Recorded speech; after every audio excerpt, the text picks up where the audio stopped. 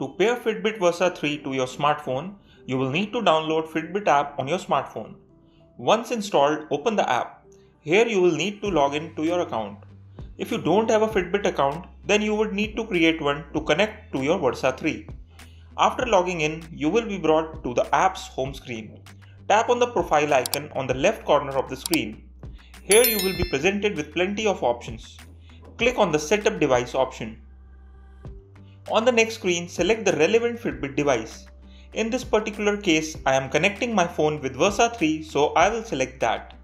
A page asking you to accept the privacy policy will appear. Tap on I accept option to continue.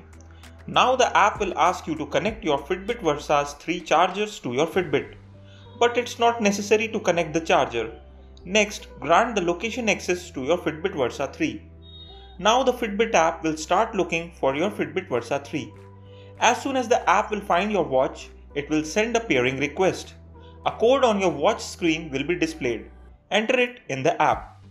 After a successful pairing process, a pop-up asking you to pair your watch to your phone should appear. On the next screen, you will be asked to connect your Versa 3 to your Wi-Fi network. You can also skip this if you want. This isn't mandatory for connecting your watch. However, if you do connect your Fitbit Versa 3 to Wi-Fi, it will look for updates. If there are any new updates, then the watch will first get updated. As you can see, my Fitbit Versa 3 will now look for updates available for the device, and it will automatically start downloading the update.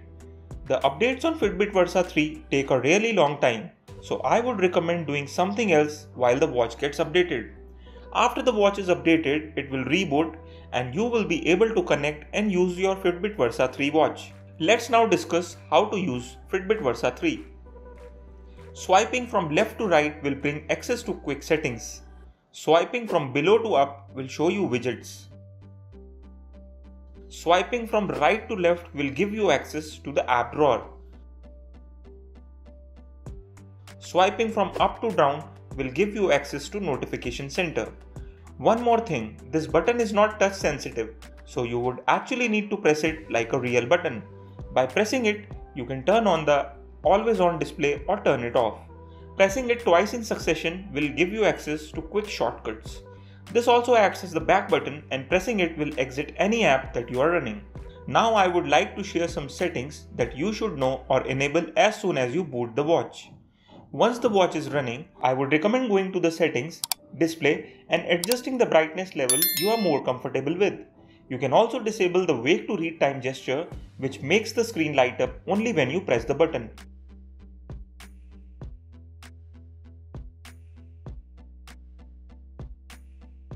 So if you want to enable it, just select the buttons only mode. Select the motion and button only mode to keep the gesture as well as button mode enabled. By the way, you can also toggle on and off these settings using the quick control panel. You can also adjust the screen timeout in the display settings. So select the display timeout settings that you find to be more valuable. Here you can also toggle always on display off or on. You also get the ability to switch between digital and analog always on display style. Another useful option that I would like to talk about is quiet modes. First one is the focus mode. When enabled, the watch won't show you notifications during workout sessions. You can also enable DND so you won't get any notifications or alerts if you are busy in a meeting. There is also a built-in sleep mode that you can schedule or even turn on manually when required. Enabling it will turn off the unnecessary screen light and notifications alerts while sleeping. Moving on to the touch-sensitive button on Versa 3. You can also customize the hold and double tap button gesture. To do that, go to Shortcut Settings. Here you can select which app you want to get opened when you hold the button. By default, it is set to Fitbit Pay, but you can set it to open any other app. Double tapping the button opens 4 app shortcuts. You can customize which 4 shortcuts you get to see here using the double press option. So guys, these were the settings that I think you as a new Fitbit Versa 3 owners should know. Hopefully you found this video useful, and if you did, then press that like button. Also, don't forget to subscribe to our channel, as I will be coming up with my Fitbit Versa 3 review video very soon. Hopefully I will see you there next time.